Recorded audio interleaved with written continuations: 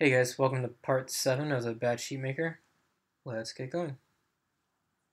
Okay, so to create the Excel reader, we're going to come over here, we're going to create a new class, add new item Excel reader.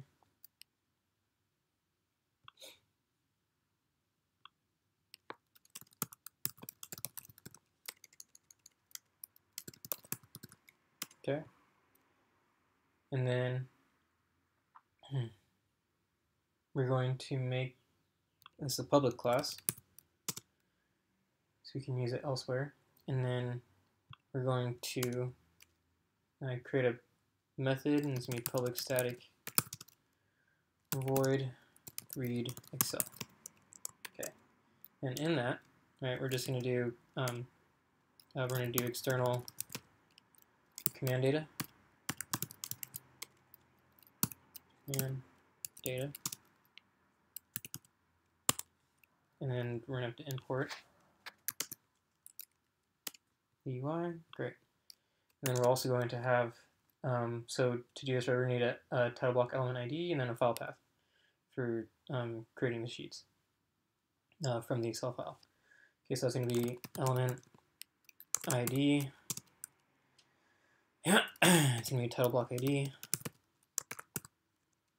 and then string path, or file path. Okay. If this is your first time coding and you're learning this right, I definitely recommend going checking out my other videos. But basically, so these are basically the requirements that this method needs in order to run. Okay, if it doesn't get these, then it's going to have issues. Okay, so in order for this to run, right, we're going to need to pass it a title block ID in the file path. Okay, that's basics of it. All right, and then here, oops, we're going to get this guy in. Element, ID, aren't you coming in?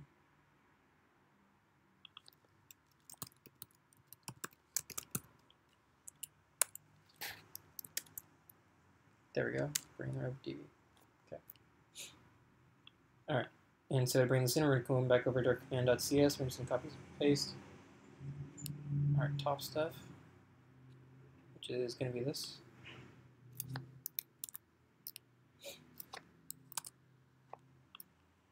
Oops.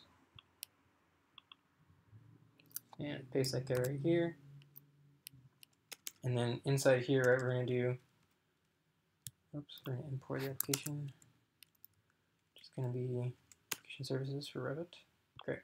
Okay. And we're going to do using var stream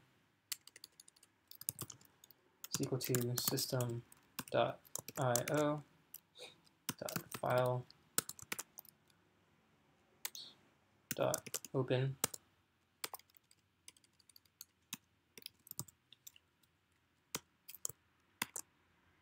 and it's going to be file path and file mode open.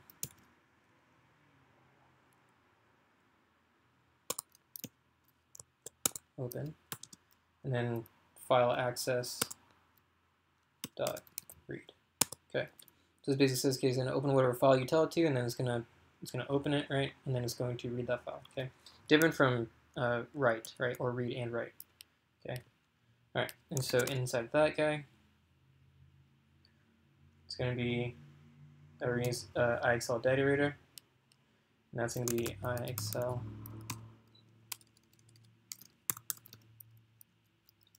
data reader. It's going to be Excel data reader, and this is going to be an import.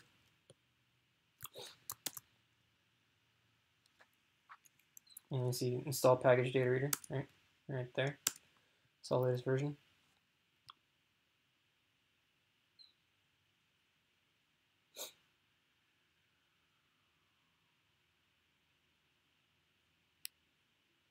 All right, and if you see check references, it's also right here too. Okay, and then from there we're going to it's equal to Excel data reader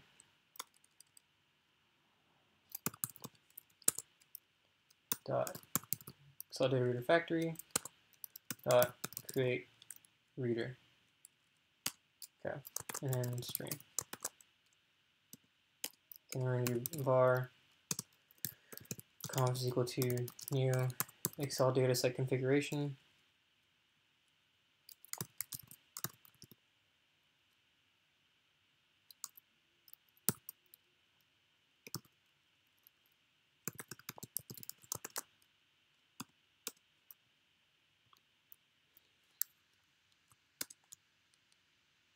And so we need to install Excel dataset, Excel data reader.dataset. We want the latest version. Okay. And then from there,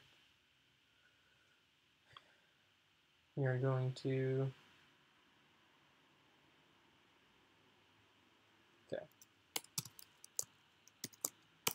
It's going to be configured data table is equal to A is equal to new Excel data table configuration. All right. And then you set a row and say stored true. Okay, cool. And then come out of that.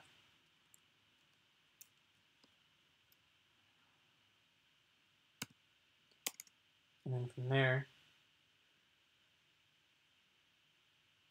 come on. Oops. It's going to be an arrow function. Okay. All right, guys, now we're going to do, it's going to be dataset.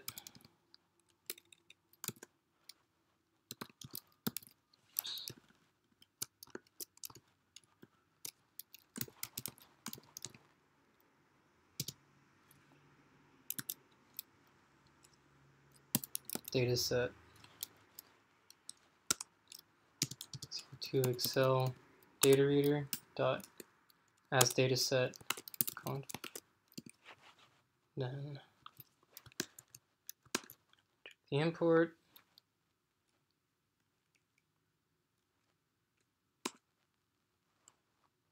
And then we're going to do data table. Data table is equal to dataset dot tables, and they're just telling us that it's going to look for in sheet 1.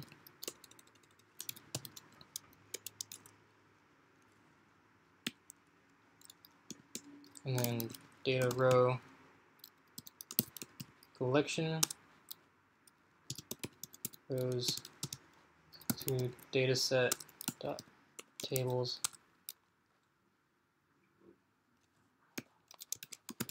sheet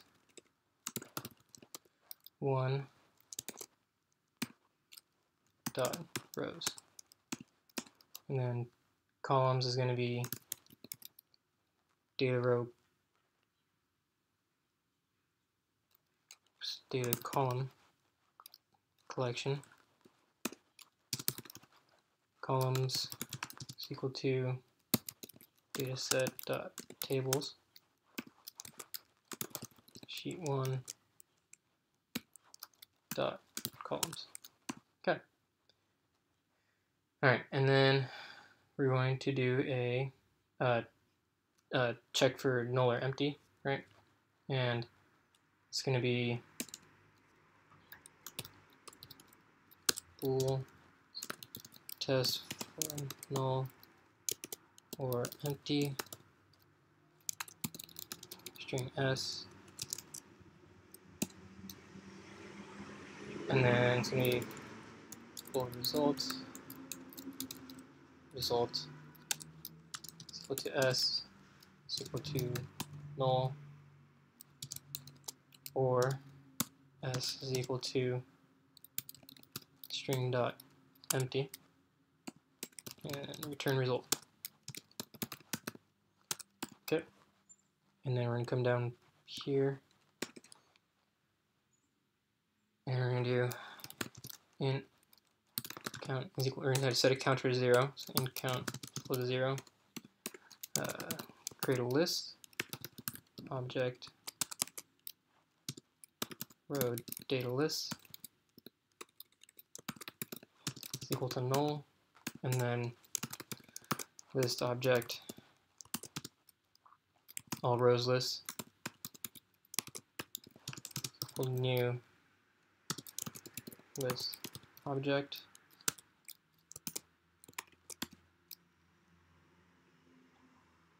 And then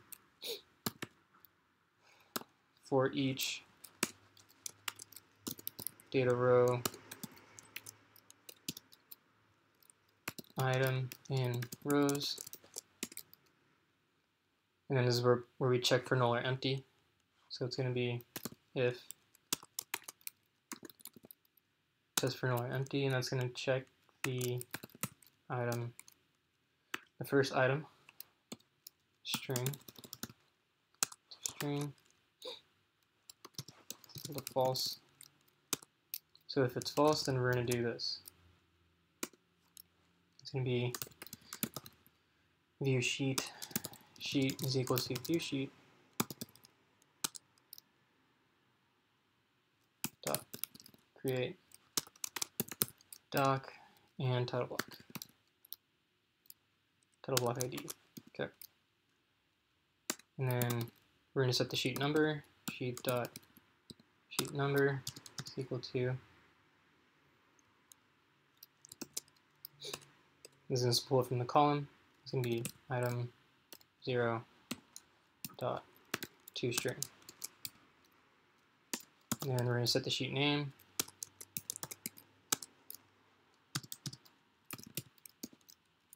It's going to be our second column, right?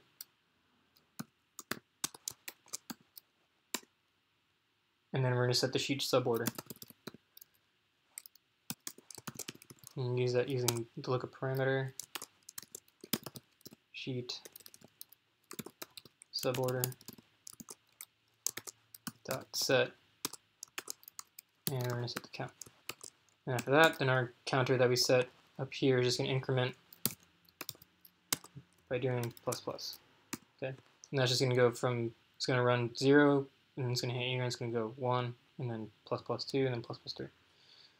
And if that doesn't work, then it's going to be an else. And then we're going to say debug.print just so we know. And we're going to say row is empty. And of course, you don't have to have this be long, but I kind of like to have it just so I know what's going on. And bring in diagnostics. Great. Okay, and that's it for the Excel reader. Now we gotta do the same thing for a CSV reader. It's a little different since it's a CSV.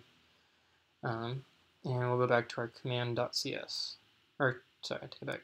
Let's go to command.cs, and then go to our bottom, and then bring in the Excel. And that's gonna be, you can say Excel reader dot Excel, and it's going to take in the command data, comma, title block ID, comma, file name. Great. Okay. Now we're going to do the CSV. Yeah, so part 7 is getting a little long. I'm going to cut it right here, and then I'll see you in part 8.